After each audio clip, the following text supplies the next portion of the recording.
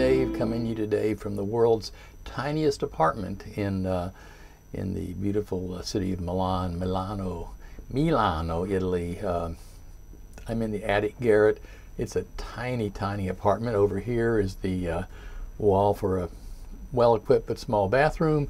Behind me is a bed. Over there, that's the door, and 6 flights of stairs, and I'm down in the courtyard and out of the building. So it's it's a different kind of living. It's a lot of steps, but there is an elevator, and maybe I'll take the elevator. I took the elevator up with my bags yesterday, and I'll probably take them down with my bags tomorrow when I leave. But anyhow, it's not a bad place to be, and I'm only here for a couple of days, so a small space is not bad. My big adventures today are that I have to take a tampone, a COVID test, to be able to return to the United States tomorrow if I'm lucky. If my test is negative, I'll be able to come back. If not, it'll be a different kind of adventure for a while, being in a quarantine facility. So hopefully that's not the case. Well, let's see. Today's love letter, today's episode is about power. And I'm not talking about psychic power. I'm not talking about power couples. I'm not talking about political power, although political power in Italy is a fascinating subject in its own right. There are multiple political parties here in Italy. This is not a 2-party system. This is a 12-party system at least, and parliamentary democracy.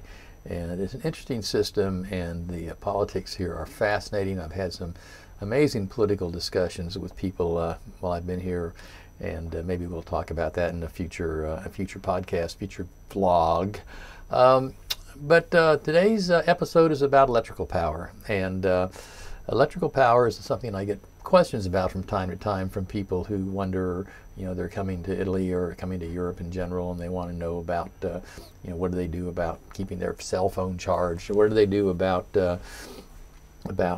keeping their laptop charged if they're bringing a laptop with them, or maybe they have a rechargeable camera, or they have a electronic watch or something like that, what do they do? How do they keep those things charged without them burning up?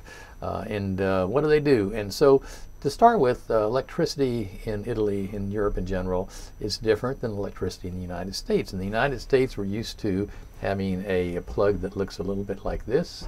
This is a little 2-blade 15-amp power adapter for USB, and we have an outlet in the wall, and that outlet delivers 110 volts AC at 60 cycles, and it's usually 15 or 20 amps depending on the kind of outlet it is. Now in Europe and in Italy, the power standard is 230 volts AC, so twice the voltage, and 60 cycles per second instead of 50 cycles per second instead of 60 cycles per second. So it's a different power standard entirely, and you have to be careful. Now, most modern electronics, like we'll take this little charger for example, and I can see if I can read this here in this dim light. This says that it's good for 110 to 240 volts AC input. So that means that I could plug this into the wall and get power, except that in Italy the outlets, the plugs look like this. So you need an adapter like this, and you plug the adapter in, and now I have a European, well, at least for an Italian, USB power adapter with no fuss, muss, or bother. You can get these things online. They oftentimes come in a kit with a whole bunch of different ones. I usually just look at thrift stores. You can almost always find at a thrift store a box of power adapters like this, and there's not much that can go wrong with them. I get some of those, and I have probably a dozen in my travel drawer, and I don't use them very much, because what I do when I travel is that I use a device that's made for the country I'm in. So this is a USB adapter for Italy.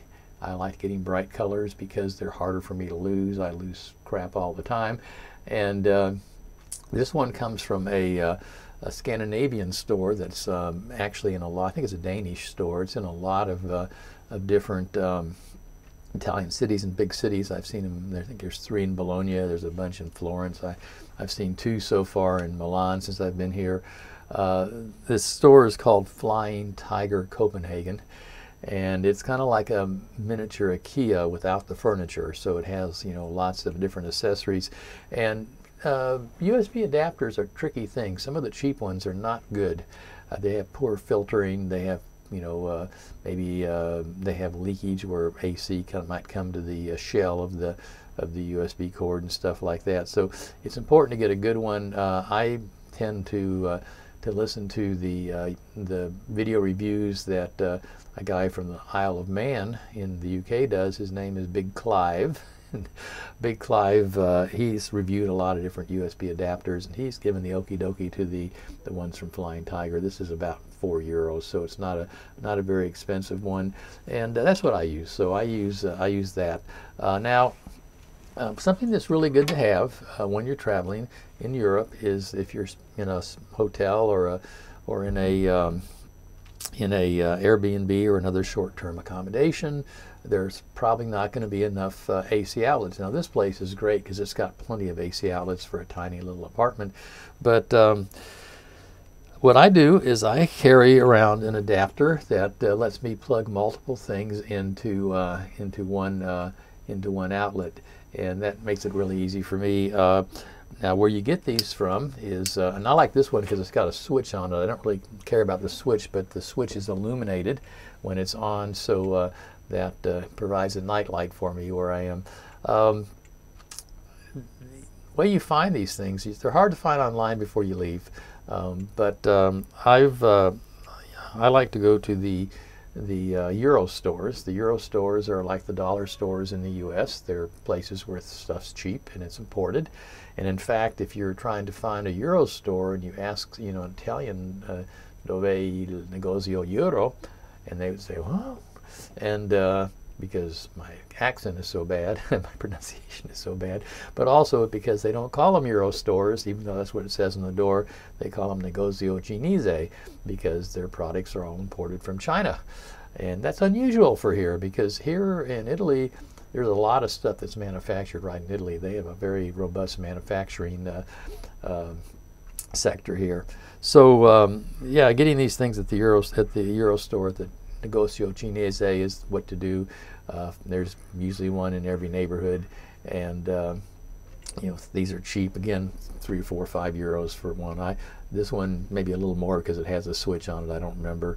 I had one that I was going to show you that didn't have the switch on it, but I can't find it. Hopefully it's packed away. I didn't leave it in the last apartment I was living in Bologna, but maybe I did. Who knows? But not a great loss if I didn't do that. One other strategy I use is for devices that have this kind of plug on them. I call it the figure 8 plug, if you're familiar with that. I go ahead and I get these cords that just have a, you know, it's a cord that has the right end on it. So, you know, I leave my US cord at home and take this with me. So I have for example, a multiple USB device that has, I think, 6 USB slots on it, and one of these to plug it into the wall. And I don't like using adapters. I mean, I try not to use adapters with audio. I try not to use adapters with you know, with power and so on. I'd rather use just the straight cord, and it makes it easier. Now there are a couple of pitfalls that you need to watch out for, and one of them is to make sure that, you know, your device is actually made for any type of voltage you throw at it, whether it's 110 or 230. You need to look at the power adapter itself and read the fine print and see what it says for input voltage. Sometimes they'll also say 50/60 cycle, and then you know you're okay. Now, I have had a problem with this in the past, and some years ago I was staying with friends in the city of Utrecht in the Netherlands, or no, Leiden in the Netherlands, and I had with me a power strip. It was a surge protector, and I had a bunch of devices that I had plugged into this power strip, and then there was I had the adapter, and I plugged it into the wall. It was a US type power strip, and I plugged it into the wall in my friend's apartment and turned it on and knocked out the power in 3 apartments because you know, it was actually had some circuitry in it because of the surge protection stuff, and of course I didn't read where it said that you could only power it at you know, at 110 volts. So very embarrassing, but luckily it was just a circuit breaker, and I, you know, dropped the burned up power supply in the garbage before I left. The other thing to worry about is if you're using a device that has a heating element in it. So this is like a hair dryer, I don't know, a travel iron, a curling iron, something like that. Anything that has a heating element in it, you have to be careful of those too, because they are usually only made for one particular voltage standard, so for like 110 volts or 230 volts. And if you want to use one of those devices, you want to bring a hair dryer from home because you like your hair dryer, you have to get a special transformer, and those are also available online. I actually have one that came in a kit of adapters I got some years ago. I don't use it because I don't have enough hair to worry about drying, but also you know, every time I've been in an apartment or in a hotel in Europe, there's always a hair dryer, so it's not a big deal. And there's usually an iron too, so you know, it's not anything that that should cause you problems. The last thing I want to say about power is that when I travel and when I'm staying in an accommodation, especially a short-term apartment, an Airbnb or a VRBO or something like that, I always try to ask the proprietor, the owner, the host, where the circuit breaker panel is in the apartment, if there is one, because sometimes, you know, in these older buildings, and this is a really old building, you can see the roof joists are actually hewn out, rough hewn pieces of wood. If you would see over there, it's actually a round trunk of a tree that are holding the, oh, you can see one behind me, that are holding the joist up. It's an old building, and so, you know, power in old buildings is a little funky sometimes, and so sometimes if you plug in the water boiler, the coffee boiler, and you turn on the washing machine or turn on the oven or something, then the breaker might pop. So it's really good to figure out where those are. I also always ask where the water cutoff is. I had an apartment flood one time because of a pump that leaked, and luckily I was able to find the